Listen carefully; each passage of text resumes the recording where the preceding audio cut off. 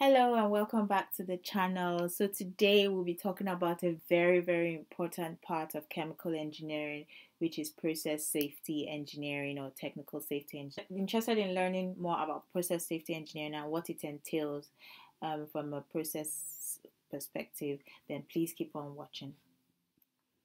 So you'll be looking at the definition of process safety. We're looking at different types of analysis, both qualitative and quantitative analysis.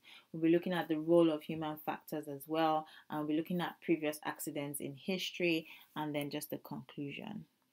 So according to the Center for Chemical process safety is defined as a disciplined framework for managing the integrity of operating systems and processes that handle hazardous substances. And how we do that is by applying good design principles, good engineering practices, and good operating practices. So we're looking at, when we talk about process safety, we're looking at the risks that are associated with processes that handle hazardous materials and energies. And we are working towards reducing the frequency and the consequence of the potential incidents. Now, these I've highlighted the words hazardous, frequency, consequences, and risk because these are things that we need to sort of understand better what they mean for us to be able to understand what process safety entails. And then, so we'll be looking at that later on in the video as well. Will then be what these incidents include are toxic. These incidents can be toxic, flammable, and we could have things like toxic effects, fires or explosions, and the impact as well includes harm to people, harm to the environment, property damage, production losses, and damage to the business reputation. So these things are important. These are the reasons why process safety is very important, because we don't want people to be harmed, we don't want to harm the environment, and we definitely as well don't want bad publicity or production losses as well.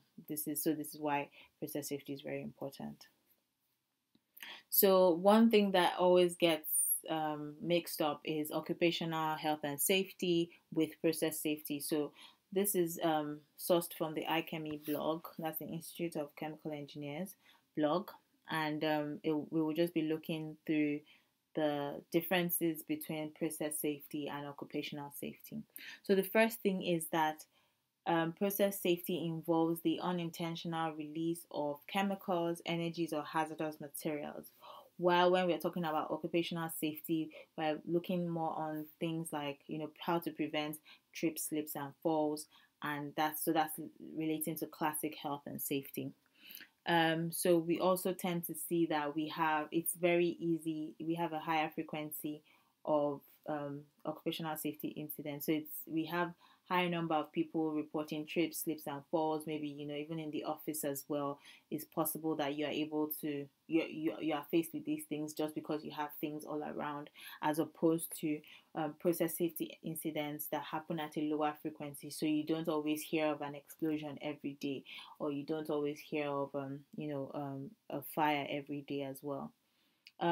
Occupational safety tends to protect workers, that's people in the vicinity. So even in the office, it's all the occupational safety tends to involve people around the office. While when we talk about process safety, it could affect the workers and even the public alike. So if we look into the recent issue in Lebanon as well, so it wasn't just the people in where the explosives were stored. It also had far-reaching effects even far into other countries. The effects were felt in other countries as well. Another important aspect is that at process safety, we tend to look at how does it affect the workers, how does it affect the business, how does it affect the environment as well. Whereas for occupational safety, we're usually looking at it at how does it affect human beings all around in that vicinity. Another important part is that while we're looking at occupational safety, we're looking into changing an individual's behavior. So, for example, if we're trying to prevent an individual from falling, from experiencing a slip or a trip or a fall, we're usually saying to people, make sure the surfaces are clean and not wet. Make sure when you use a tool or you use a particular thing in the office, you put them in the right place. Whereas for process safety, we're looking at changing the system design, and so um, we are usually looking into changing the system design. We're usually focusing on changing the system design in which behavior occurs rather than bringing in new equipment. So process safety is usually more expensive to implement as well, because when you look at things, when you identify a hazard, for example, you might then need to put in a fire protection system. Whereas for occupational safety, it's more about changing behaviors and explaining to people this is the reason why we need to do that. Again, process safety tends to have big consequences and major incidents, whilst for occupational safety, we tend to see that it's at an individual level. So the consequences are relatively smaller as well. So we're looking more on, cuts and broken bones, which are quite serious as well. But when we compare with, say, explosions, pollutions, fire, that's a bigger scale. That's on a bigger scale. But as well, they're both safety. They're both aspects of safety, and so they are both important. They should both be discussed with different at both team and board level. And when we understand both, when we have a better understanding of both process and occupational safety, we are able to bring about change in the plants or in the office. So that's quite important as well. So now we'll look into those things that were highlighted earlier in the video and just try to define what they are. So a hazard is a condition with the potential of causing an injury or damage. So that could be, for example, us having toxic or inflammable chemical and in a plant. We could also have energy release from chemical reactions that are occurring in the plant. We could have high temperature or high pressure streams or fluids on the plant as well, and we could have a large inventory of these chemicals. So these have a potential of causing an injury or a damage with the enabling environment present. So when we talk about frequency, it's the number of times we have an event occurring in a particular time or per unit time. And then when we talk about consequence, we're looking at what's the measure of these expected effects or undesirable results of an incident. And then when we bring those together at both frequency and consequence, we then end up with risk. And that's a measure of, say, human injury, environmental damage, or economic loss in terms of both the incident likelihood and the magnitude of the loss. So like we mentioned before, process safety is at human level, environmental level, and business level as well. So we need to look at the risk at those in those different sectors as well. So now we'll just look into how we do analysis, both from a qualitative and quantitative point of view. So for the HAZOP, that's a hazard and operability study. That's what it stands for. And it's a systematic qualitative technique that we use to identify process hazards and potential operating problems using a series of guide words to study process deviations. So what we do usually is to divide the process, and this could be the piping and instrumentation diagram. We're dividing that into manageable sections, and what we do is in those sections, or nodes as we call them, we determine how the process works, and then we look at what deviations from the intention of the design can occur, what could cause that, and what could the consequence be, using suitable guide words. So this is an example that I've got from the instrumentation-and-control.net website. Here we can see some information. So the information includes the description of the node, the design intent. So what is that node supposed to, what is it designed to do? And we have space for comments, which if required, and then deviation as well. So in this case, we are looking at if there is low or no flow in this node. We've got an equipment ID as well. We've got a drawing number, and we've got the design conditions and parameters in terms of the pressure and temperature.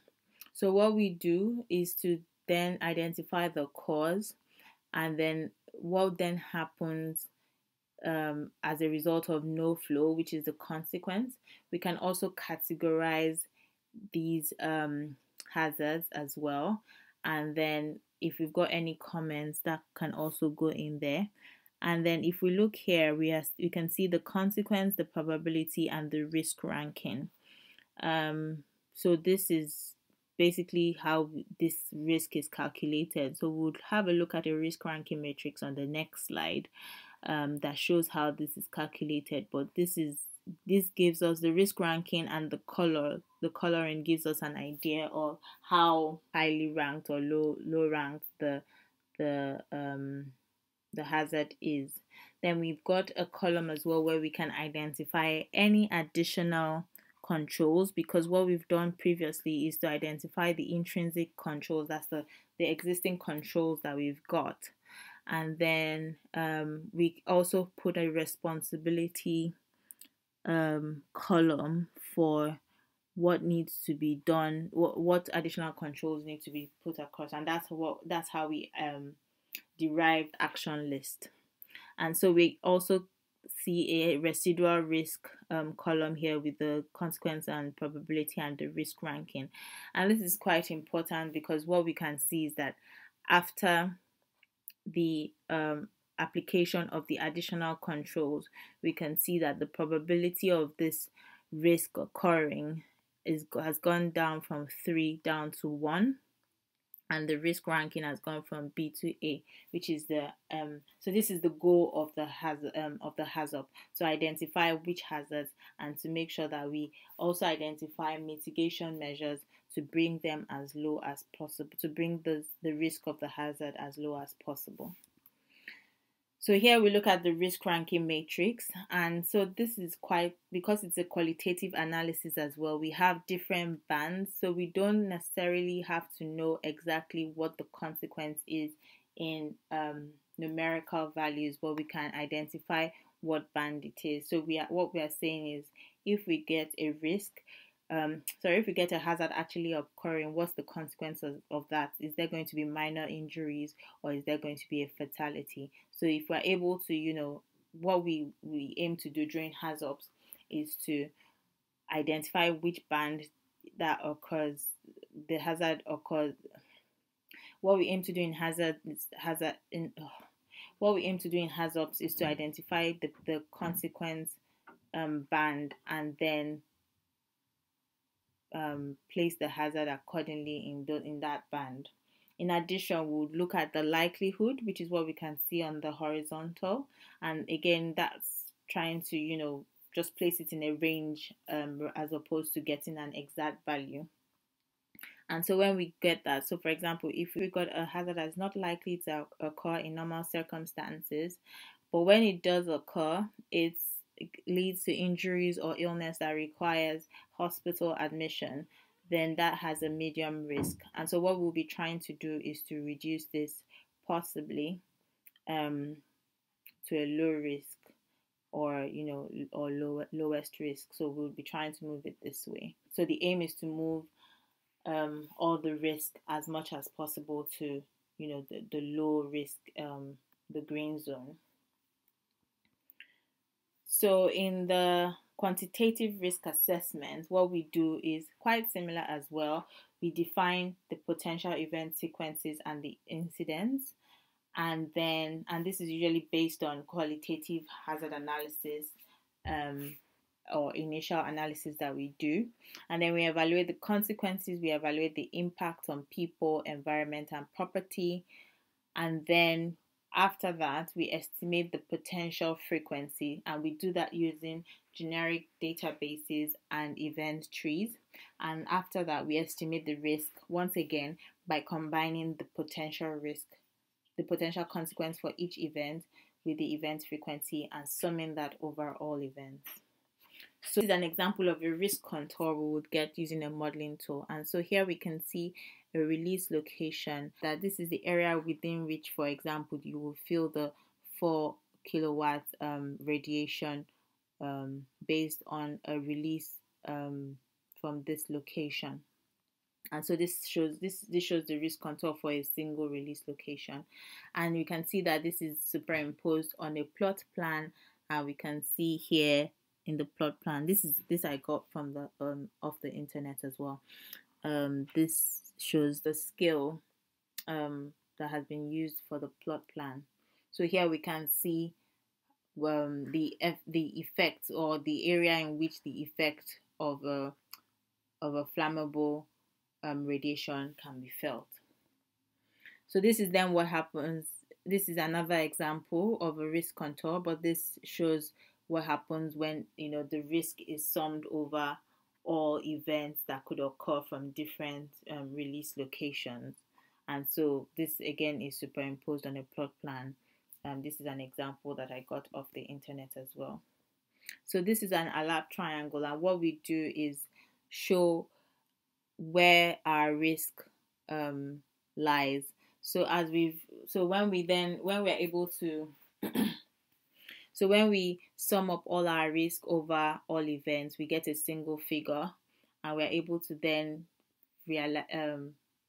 pinpoint where the risk lies, whether it lies in the intolerable region, or the tolerable if ALARP region, or the broadly acceptable region.